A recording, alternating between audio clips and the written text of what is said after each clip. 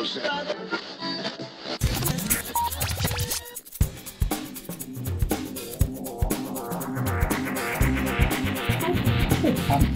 off with the obvious question, are you enjoying yourself so far this morning? I love these great big Comic Con ones because there's so much people watching to do, if you can call them people. I mean, there's sort of costumes and stuff to look at that's just so amazing, and there are always new things to see.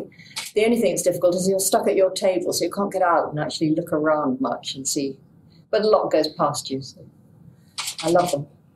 Of course, people love meeting you, I'm sure. Lots of lovely, excited Whovians. I'm curious, when they do meet you, what are the most common questions? What are the things people always find? They always want to know what your favourite story is. They always want to know who your favourite monster is. I can't tell you how fed up I am with now saying Tom Baker every time.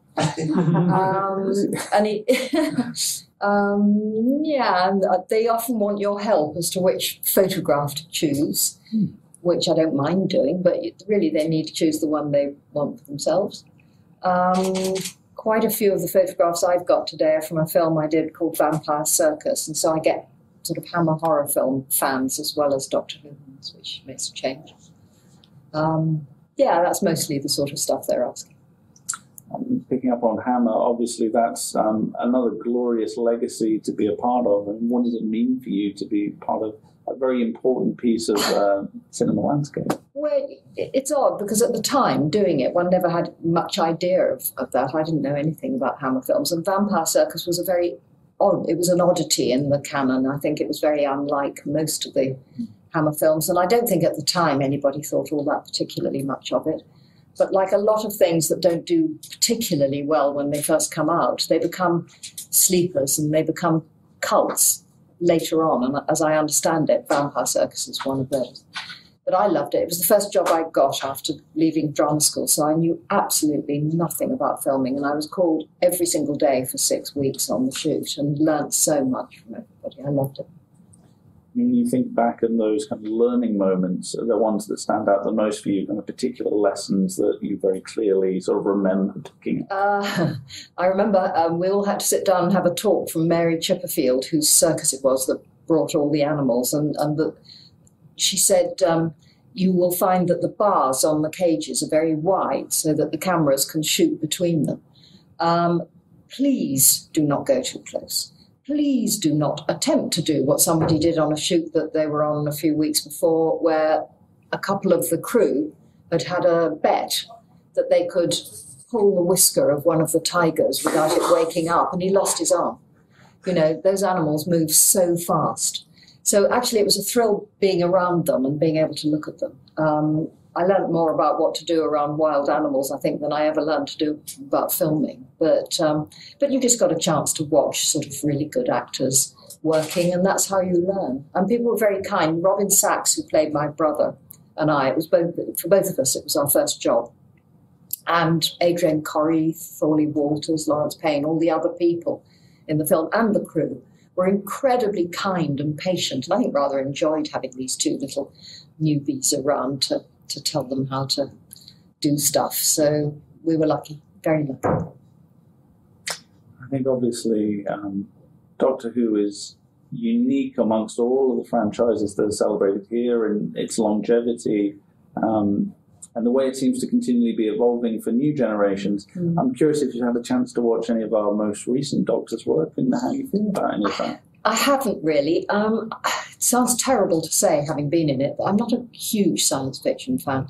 I slightly understand better now why science fiction is important, working with Douglas Adams. I mean, Douglas was incredibly science literate, and he and my almost now ex-husband, but who I love and adore, Richard Dawkins, sort of both, and actually it was Douglas who introduced Richard, both of them explained that science fiction is a great place in which to do thought experiments.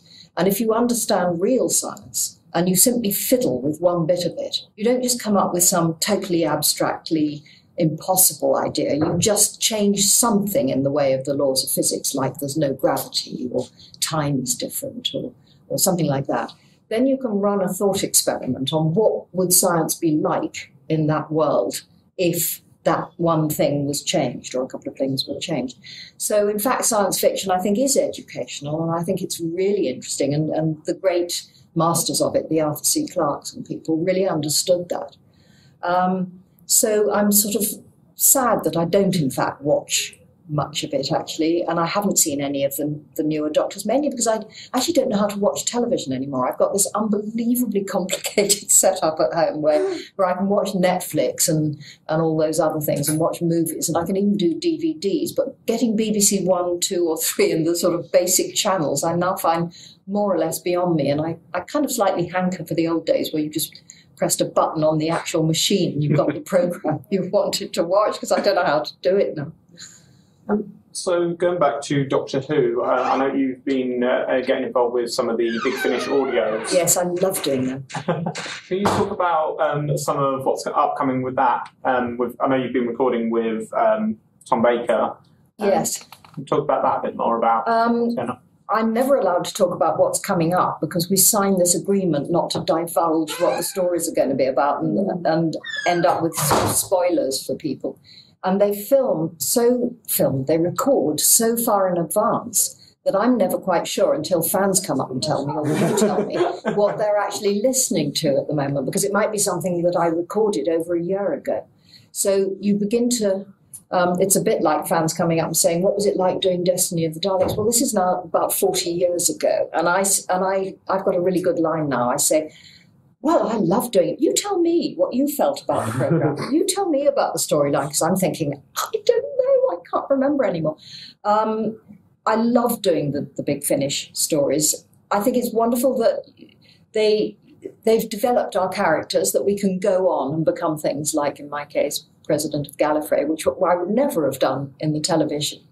So it's really nice to be able to move on with the character. But also, the thing I love most is that you get to work with members of the cast who you've never worked with. I meet them on these conventions. I meet people like Louise Jameson and Colin Baker and so on. But Big Finish gives me a chance actually to work with them. So the business of moving around the characters and reconfiguring the interactions between people is wonderful on Big Finish. So, Lalla, one of my favourite episodes is Doctor Who City of Death. Yes. How much fun was it to shoot in Paris? It was pure hell from beginning to end. There was no fun about it. I mean, Paris is a gorgeous city, but I tell you what, this was no way to see Paris. We were literally running from location to location. We had so little time. I can't remember how many actual minutes of cut film was got out of those 3 days or whatever it is we were there. But on a feature film, you'd be jolly lucky if you got about a minute and a half out of that. We got something like 20 minutes, I think. And it was the most chaotic schedule.